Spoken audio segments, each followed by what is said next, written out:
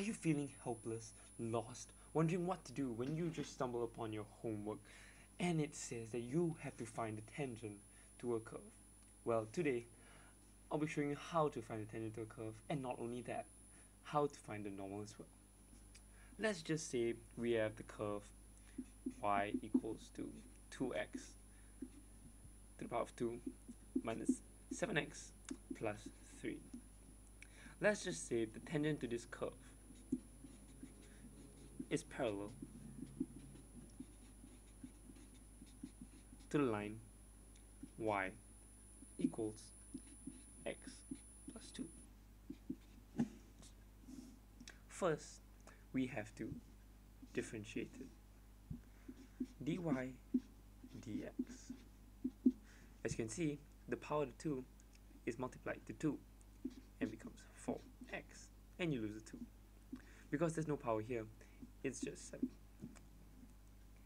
As you know, the tangent is parallel to the line y equals x plus 2. This means that the tangent to this curve has the same gradient, which is 1. The dy dx gives you the gradient of the tangent to this curve. Therefore, dy dx equals to 1. This means that for x minus 7 equals to 1, for x equals to 8, and x in turn equals to 2. Therefore, this means that the x value is 2. Haha, we have made progress now. Now we have to find the equation of the tangent. As you already know, the tangent is parallel to this. Therefore, it will be y equals x plus c. As you already know this, we can find the y value. The simplest way to do this is to put 2 into x.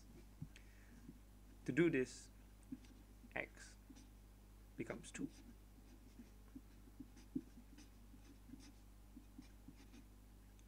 And this gives you, in turn, y equals 2 minus 3. As you already know this, you can find c very easily. Plot it back into this.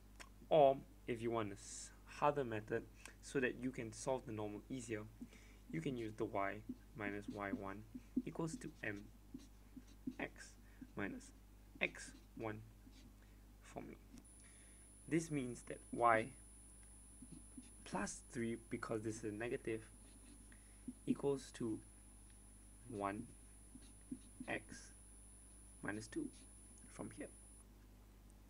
See this? Therefore, we will get, in turn, y equals to x minus 5. This, ladies and gentlemen, is your tangent. Now, how do we find the normal? You may think it's difficult, but it's actually very easy. The normal is perpendicular to the tangent. This means that the gradient is the negative reciprocal of this. Therefore, we know as this was 1, the negative reciprocal will be negative 1 over 1, which is 1.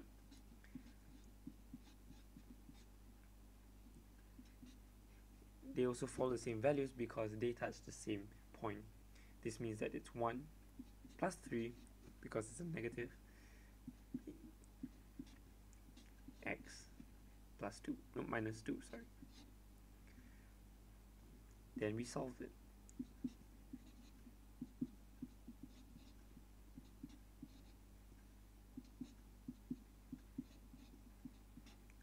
And there is your normal. So I hope that I've helped you today in finding the tangent and normal to your curve. See ya.